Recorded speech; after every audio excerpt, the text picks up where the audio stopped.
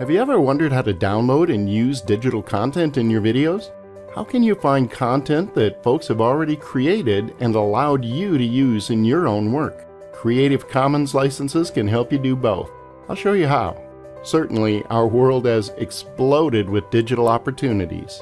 Now we can communicate, share, and market using video on the exceptional distribution network that is the Internet. Our awesome video content can be accessed and viewed worldwide by millions in some very exciting new ways. But it's important to know that when something is created, say a photo, music track, or a video, it's automatically protected by copyright. Copyright allows people to say who can share and use their creations. And you must always obtain permission before sharing or reusing someone else's work, even if it's posted online. So what if a creator wants everyone to reuse their work without the hassle of granting permission over and over again? This is where Creative Commons can help us out. Creative Commons provides licenses for content that is free to use. Creators can apply a license to their work that refines their copyright and streamlines how they give us permission. Zach here downloads a photo called CC Kiwi that he wants to use in his video.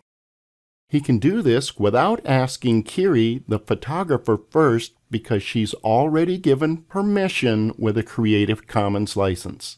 Kiri's license is legally robust, but easy for Zach to understand.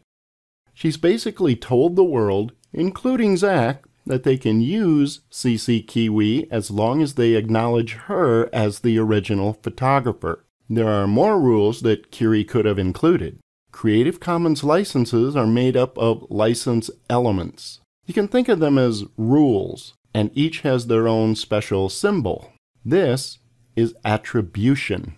It means that Zach must acknowledge Kiri when he publishes his video containing her photo. There is also non-commercial. It means that no one else but Kiri is permitted to make money from CC Kiwi. There's a guy named Tim who wants to print the photo on t-shirts and distribute them to friends. He can do that, but he must not sell them. This one is no derivatives, and it means that Kiri hasn't given permission to change her photo. Kate can use CC Kiwi in a video on her blog, but will need to ask Kiri before retouching or mixing up the image in her content. And this is Sharealike. It means that new creations using CC Kiwi need to carry the same license.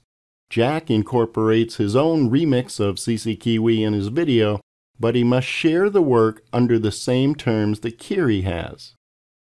Each Creative Commons license gives permission to share and includes the attribution rule. So when finding Creative Commons license work, we automatically are allowed to share it, but we're required to acknowledge the creator if we do. The other three license elements are optional, and the creator chooses which ones, if any, to add. Here are the 6 combinations that make up Creative Commons licenses. The difference between them is how many rules apply when we wish to use them in our work. The attribution license allows us the most freedom, and the attribution non-commercial, no derivatives license allows us the least freedom. The attribution license and the attribution share-alike licenses are sometimes referred to as Free Cultural Works Approved licenses. These 3 licenses restrict commercial use of a work. And these 2 licenses do not give permission for adapting or remixing. These 2 licenses require any new works to be licensed under the same terms as the original work. To get more details on these licenses, visit creativecommons.org. There's also some good information and updates at creativecommons.org/choose. And there's a pretty sweet way to find other people's Creative Commons licensed work to use online. You can use a search filter by going to search.creativecommons.org. You can search Jamendo for music, Flickr for photos, YouTube for videos, all kinds of stuff. Using Creative Commons licenses can help you create more effective and engaging videos for the worldwide audience on any subject you like. Whatever market you're in, you'll find there are scientists, educators, companies, and public agencies all willing to let you use their content to serve your viewers and create raving fans, providing solutions to their problems, and building and growing our businesses using video as our marketing tool of choice. Content is king.